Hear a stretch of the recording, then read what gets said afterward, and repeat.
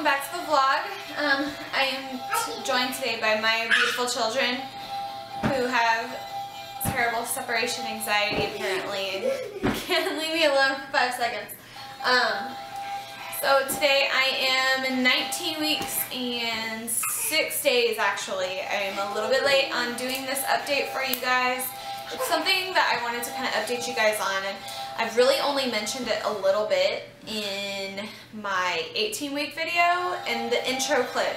You hear me talk about my placenta being anterior, and basically that means that my placenta is here at the front, and it makes it harder for me to feel movement from the baby. So where I probably would have been feeling movement around 16, 17 weeks, I didn't start feeling movement until this week. And this week I have been feeling so much movement. Finally, it's really exciting. It's like the funnest part of pregnancy. And I'm not feeling it like at the front where I normally would feel it. I feel it like all down here in the lower areas of my belly, like closer to my cervix area. And then like on the sides and stuff, but anywhere where the placenta actually is, I don't feel anything. So that's a little bit weird. It's totally different than anything I've experienced, but I am feeling a lot of movement this week. So that's really exciting. I'm actually starting to swell a little bit, not a lot, but like my rings on my fingers, I'm not wearing them right now, but they're starting to feel a lot tighter. And I did learn this past weekend. What are you doing? I did learn this past weekend that a natural home remedy for the swelling is to eat watermelon or asparagus. So I've been eating some watermelon, and it really helps with the swelling.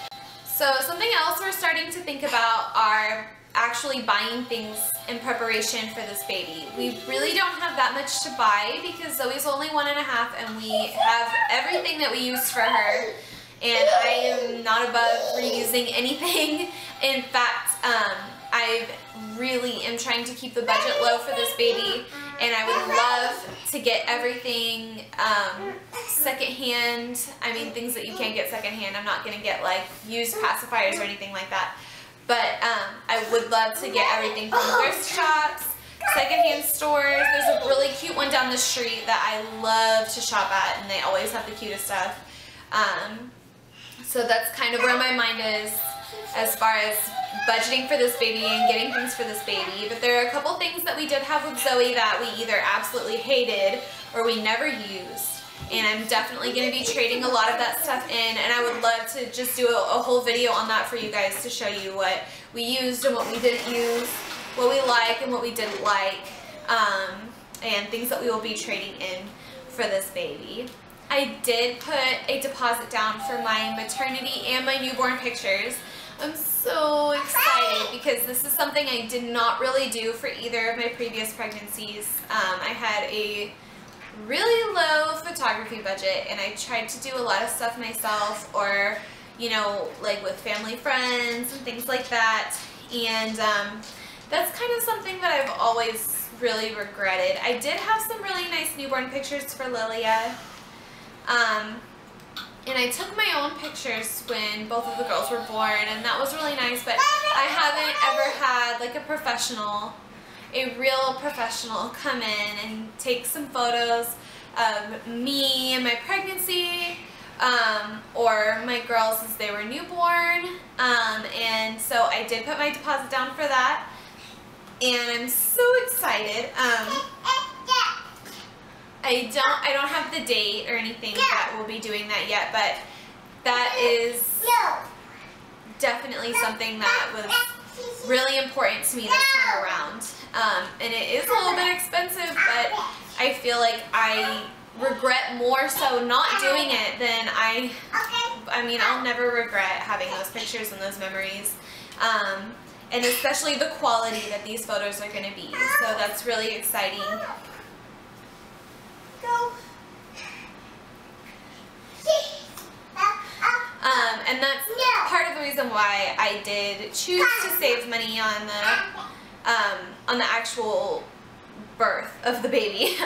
If you recall in my earlier videos, I was struggling because I really wanted to have either a home birth or a birth in a birthing center, and that's just very expensive. And it just kind of came down to the decision that if I'm going to do that, then I don't have any room in my budget for anything else, including maternity pictures and newborn pictures. And I mentioned that I would like to go on a baby moon, and I would really like to keep my budget open for those things. We just kind of decided that I was going to have as close to a home birth or birthing center birth as possible, and that's left our budget open for these extra things that I'm really excited about. Okay, so I'm going to go ahead and show you guys my 19-week belly. Hopefully you can get a good view of it. Again, I'm on the bed. Like I said, it's the only way that I can get the window to show the light. So here's it from the front. It's really starting to fill out, and it's really starting to get pretty heavy. From the side. Shirt down.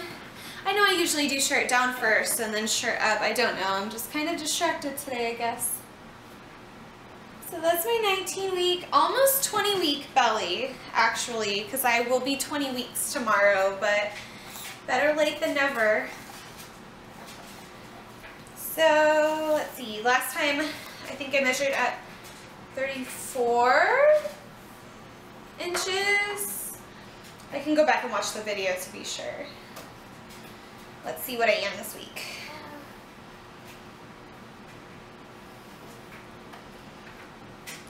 I am right at 34.5 inches this week. Maybe a little bit more than 34.5.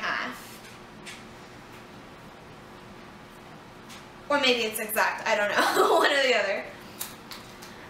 So that is it for my 19-week update. I hope y'all enjoyed it. And then stay tuned for that gender-neutral baby haul video that I keep telling you guys that I'm going to do again, because I'm definitely going to do that. And if y'all have any other suggestions for videos that you would like to see in the future, please leave me a comment below and let me know of anything that you would like to see. And thank you guys for watching, and I'll see you all for my next video. Bye!